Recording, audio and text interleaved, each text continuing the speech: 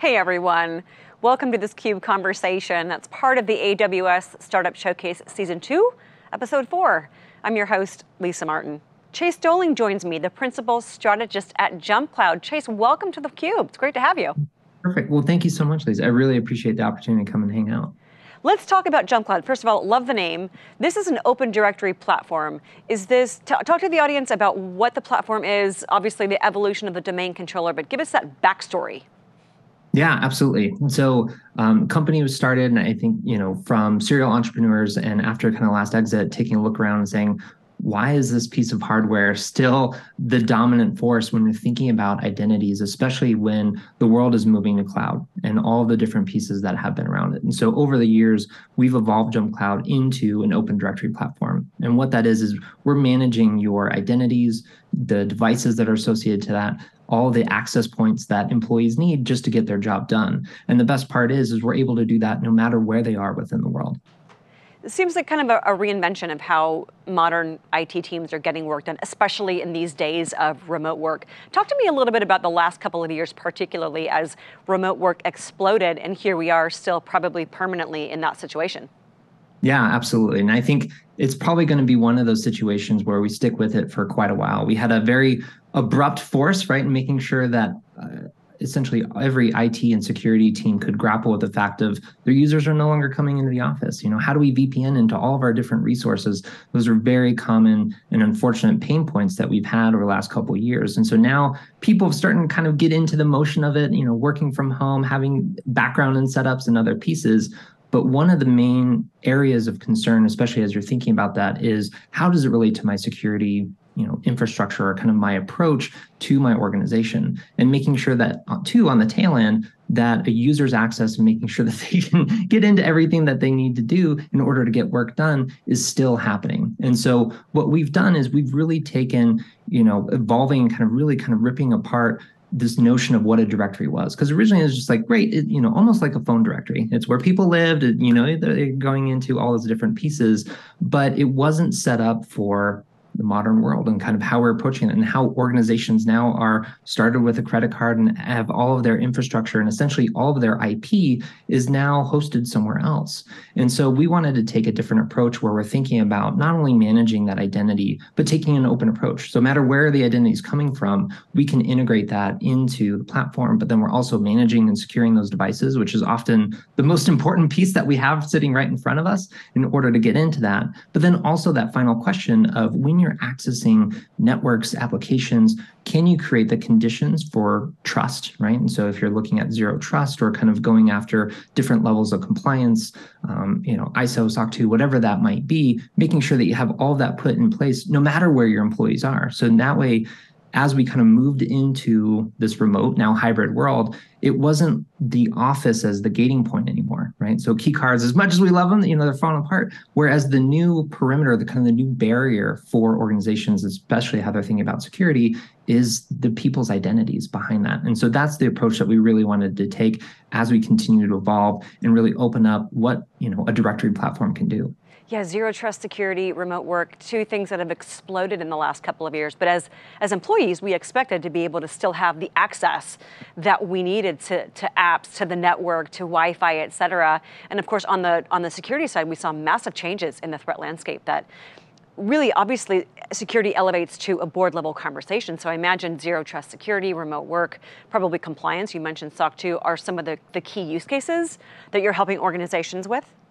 Those are a lot of the drivers. And what we do is we're able to combine a lot of different aspects that you need for each one of those, right? And so now you're thinking about, essentially the use case of someone joins the organization. They need access to all these different things. But behind the scenes, it's a combination of identity access management, device management, applications, networks, everything else, and creating those conditions for them to do their roles. But the other piece of that is you also don't want to be overly cumbersome. I think a lot of us think about security as like, okay, biometrics, I'm going to add in these keys, I'm going to do everything else to kind of get into these secure resources. But the reality of it now is those secure resources might be AWS infrastructure, it might be other Salesforce reporting tools, it might be other pieces or kind of IP within the organization. And those are now your crown jewels. And so if you're not thinking about the identities behind them and the security that you have in order to facilitate that transaction, it becomes a board level conversation very quickly, but you want to do it in a way that people can move forward with their lives and they're not spending a ton of time, battling the systems and procedures you put in place to protect it, but that it's working together seamlessly. And so that's where, kind of this notion for us of bringing all these different technologies into one platform, you're able to consolidate a lot of those and remove a lot of the friction while maintaining the visibility and answering the question of who has access to what and when did they do that. Those are the most critical pieces that IT and security teams are asking themselves when something happens, right? And hopefully on the preventative side and not so much on the reductive side. So have you seen the escalation up the C-suite chain to the board in terms of really focusing on how do we do identity management? How do we do single sign-on? How do we do device management and network access? Is that all the way up to the C-suite board level as well? It certainly can be. And we've seen it in a lot of different conversations because now you are thinking about all different portions of the organization. And then two, kind of as we're thinking about times we're currently in, there's also a cost associated to that. And so when you start to consolidate all of those technologies into one area, now it becomes much more total cost optimization types of story while you're still maintaining a lot of the security and basic blocking and tackling that you need for most organizations. So everything you just mentioned, like those are now table stakes for a lot of small, medium startups to be at the table. So how do you have access to, enterprise level, essentially technology without the cost that's associated to it? And that's a lot of the trade-offs that organizations are facing and kind of having those types of conversations as it relates to business preparedness and how we're making sure that we are putting our best foot forward and we're able to be resilient in no matter what type of either economic or security threat that the organization might be looking at. So let's talk about the go-to-market, the strategy from a sales and marketing perspective. Where are the customer conversations happening? Are they at the IT level? Are they higher up the stack? It's really at, I'd say, the IT level. And so by that, I mean kind of the builders, the implementers, everyone that's responsible for kind of putting devices in people's hands and making sure that they can do their job effectively. And so those are, I'd say, the IT admins of the world, as well as the managed service providers who support those organizations, making sure that we can enable them to making sure that their organizations or kind of their client organizations have all the tools at their disposal to make sure that they have the security, the policies, and the technology behind them to enable all those different practices.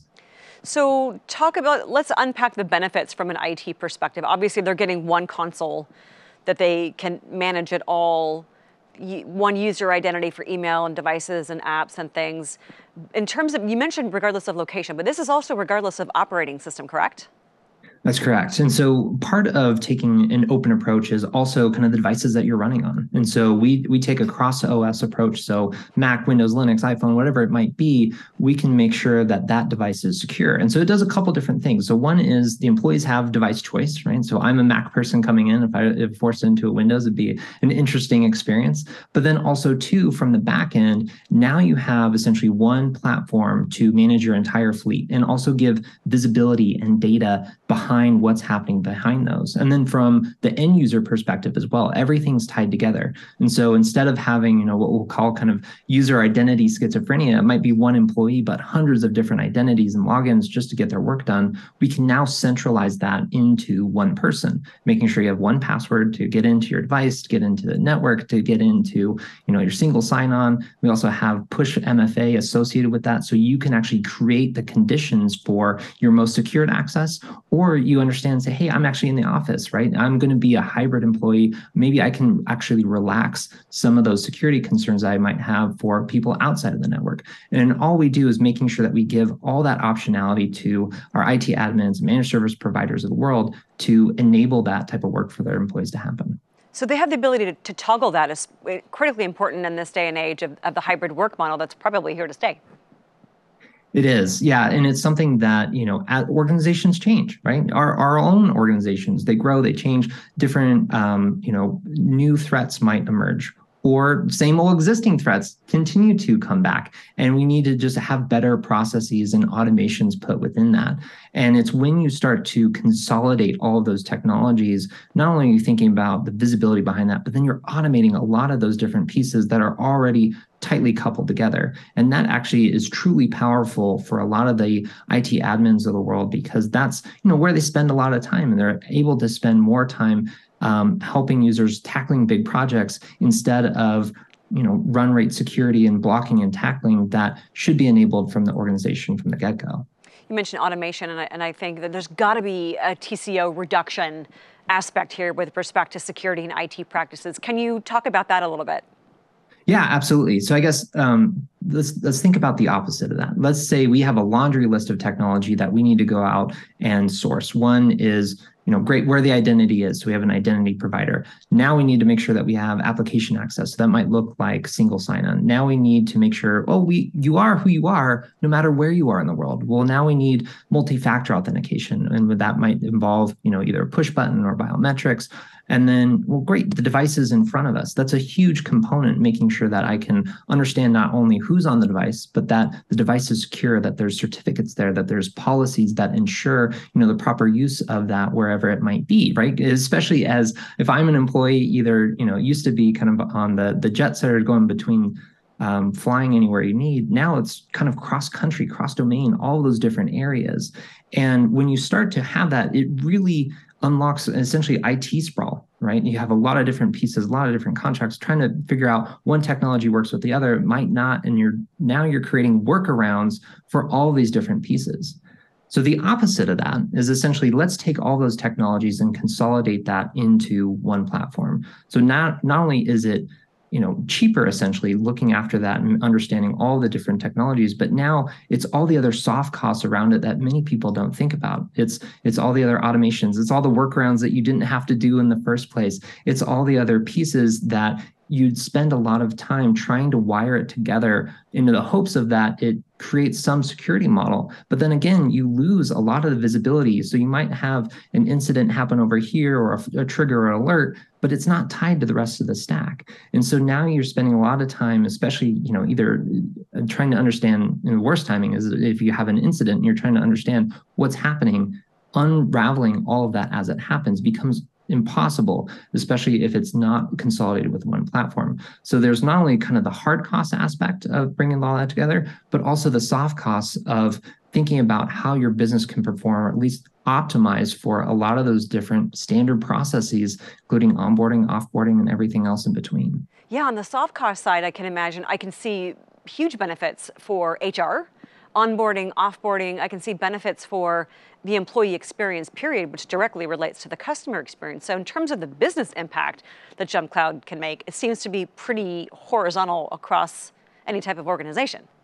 It is, and especially, as you mentioned, kind of HR, because when you think about, where does the origin of someone's identity start? Well, typically, it starts with a resume, and that might be in applicant tracking software. And now we're going to get hired, so we're going to move into HR because, well, everyone likes payroll, and we need that in our lives, right? But now you get into the second phase of, great, now I've joined the organization, and now I need access to all of these different pieces. But when you look at it, essentially horizontally from HR all the way into the employee experience and their whole life cycle within the organization, now you're touching multiple different teams. And that's one of the other, I'd say benefits of that is now you're actually bringing in HR and IT and security and everyone else that might be related within these kind of larger use cases of making work happen, all coming under. And when they're tightly integrated, it's also a lot more secure, right? So you're not passing notes along, you're not having a checklist of other stuff, especially when it relates to something as important as someone's identity, which is more often than not the most common attack vector for people to go after, because they know it's the keys to the kingdom. There's going to be a lot of different attempts, maybe malware and other pieces, but a lot of it comes back into, can I impersonate or become the person that I want within the organization? Because it's the identity that allows you to access all those different pieces. And so if it's coming from a disjointed process or something that's not as tightly as it could be, that's where it really opens up a lot of different vectors that organizations don't think about. Right, and those vectors are only growing and multiplying, as we know, and here to stay. When you're in customer conversations, What do you describe as maybe the top 3 differentiators of JumpCloud compared to the competition?